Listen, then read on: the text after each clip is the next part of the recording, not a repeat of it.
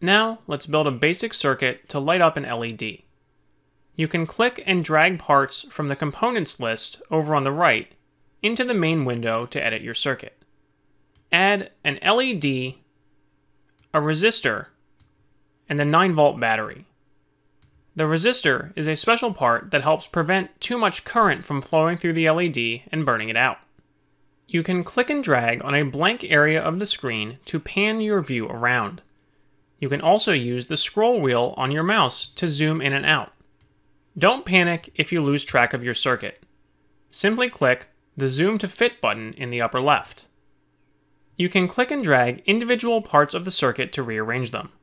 You can also select a part and then click the Rotate button to rotate it. To add wires connecting parts of your circuit, hover your mouse over a terminal or connection point on one of the components. Click to start the wire. Click anywhere on the screen to create a bend in the wire, and then continue until you connect it to the terminal of another part. After you've created the wire, you can click and drag to move the bend points, and double-click to create a new bend point.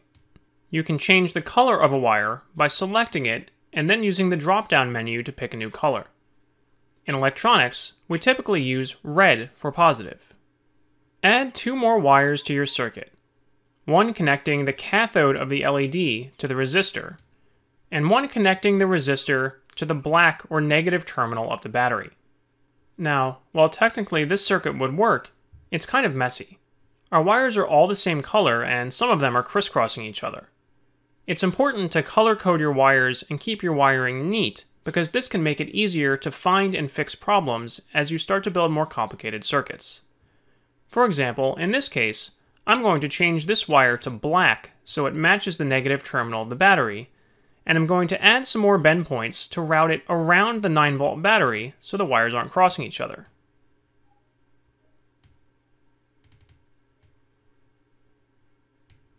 When you're all done building your circuit, click the Start Simulation button. This will simulate your circuit, and you should see the LED light up. If your LED does not light up, double-check your wiring. For example, here, the LED doesn't light up when I press the Start Simulation button. But if I look at the circuit, you'll see that it's missing a wire. So I have an open circuit, and no current can flow through the LED. Here, the LED doesn't light up even though I have all 3 wires connected. Look closely, and you'll see that the connections to the LED are backwards. The cathode is connected to the positive terminal of the battery. LEDs only let current flow through them in one direction, so in this case, the LED will not light up. A single misplaced or missing wire can prevent your circuit from working. So if your circuit doesn't work as expected when you press the Start Simulation button, you should always double-check your wiring.